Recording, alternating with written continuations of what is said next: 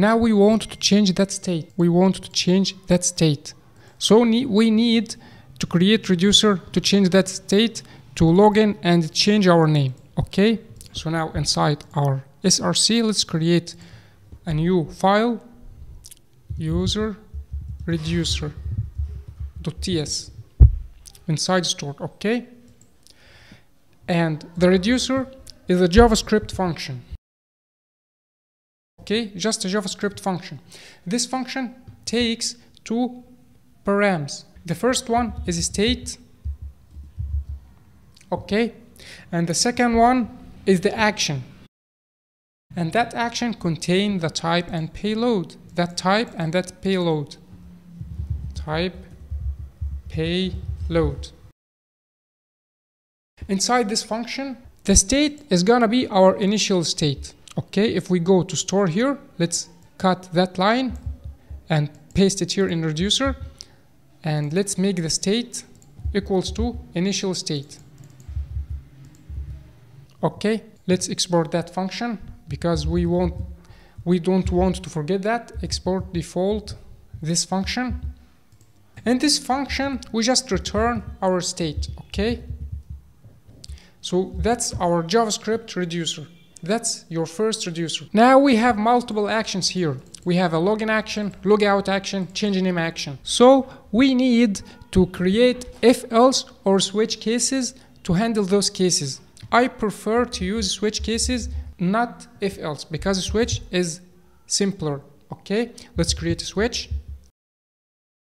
Let's put here the type of that action, and in switch we just add some cases. Case keyword. You have to know that you have to copy the correct type of that action. For example, that's the login. You have to make sure this login string is the same here. Okay, in that case, what are we gonna do? We want to login we're gonna return our state, because we need to return our state because we don't want to lose the other states. And a sign in, we're just gonna make it payload, or we can make it true, whatever you want, but I prefer to make it the payload. We just need to correct that payload here. Okay, now we've created our first case in our reducer. Let's test it. Let's save that and let's go to our store. Instead of this function that returned the initial state, we're gonna import our reducer, user reducer from user reducer, and just paste it here. Okay, and let's save. Now let's make that button work. So we want to go to home screen, and inside home screen, in this function, we're gonna dispatch that action called login. Okay, so let's import it, and first let's import our dispatch equals to use dispatch. So now let's dispatch that action, the action called login action. Okay, let's paste it here, and don't forget to import it like that from users actions, and don't forget parentheses. So now let's test it. Let's press login. Great, we have successfully logged in, and let's go to profile. We have successfully logged in too, and here we've logged in. Now let's try to log out. Okay, inside our user reducer, just add a new case. Let's copy that, or let's add it manually. Let's just add a new case. Which case that we want? We want a logout case. So let's copy that string and paste it here. When we log out, what are we gonna do? We just are gonna return our state, and a sign in is gonna be false. Or we can make it the payload. The payload is false here. Okay, so you can make it action.payload or false. Let's make it payload better. Now we can sign in,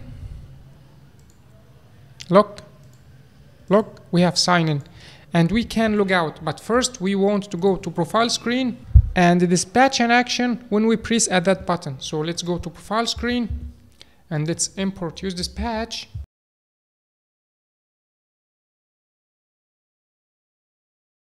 And inside logout, let's dispatch logout action. Let's press save.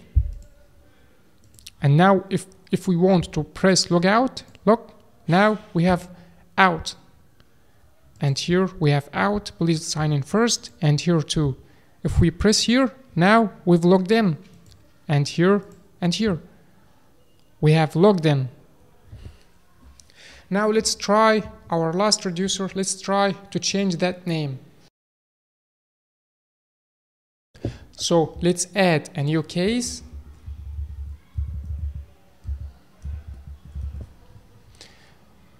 What to type here? Yes, change name. You have to make sure that you have copied the correct type. And let's paste it here. And what are we gonna return? We're gonna return a copy of the state or the other state, but we're gonna change that username. Change it to what? We can type here any string that we want. For example, HHH. So now let's go to settings screen, and I'm gonna show you. Here in settings screen, let's do as we have done before. Let's import the dispatch and let's dispatch that action. Change name action. And let's press save. It complains here because we need to add the name here. And I'm gonna add it, but I want to see you that you can change it from here also. So if you press save, now it's 4 H's. And if you want to change it to any name that you want, just add the payload.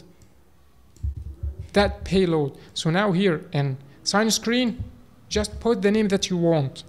For example, John. And let's log in.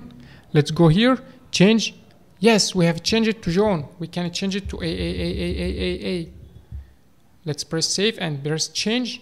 Yes, great, we have changed it to A. So now, that's Redux. To change the state, you just add your action and pass it to the reducer and call your reducer to update the state and store the state inside your store. That's the old Redux and not Redux toolkit. So if you want to learn more, follow my channel, subscribe to my channel, and hit the like button. And wait for great projects that I'm gonna build using Redux. And in next lesson we're gonna talk about Redux Thunk, Redux Persist, Redux Toolkit, and create a wonderful project. Thanks for watching.